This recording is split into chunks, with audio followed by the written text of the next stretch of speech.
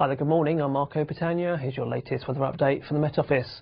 We'll hold on to heatwave conditions towards the south-east of the UK today, whereas further north and north-west across Scotland and Northern Ireland especially, it's a more unsettled picture. It'll be cooler with rain at times here.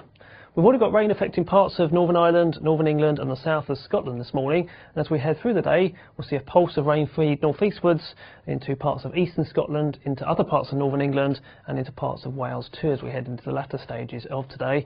To the southeast of that front we hold on to largely dry, sunny conditions, and it's cloudy but mostly dry across the far northwest of Scotland.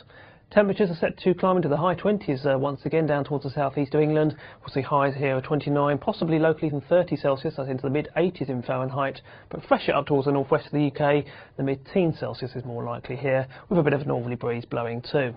That's all from me. I'll see you soon. Take care. Bye-bye.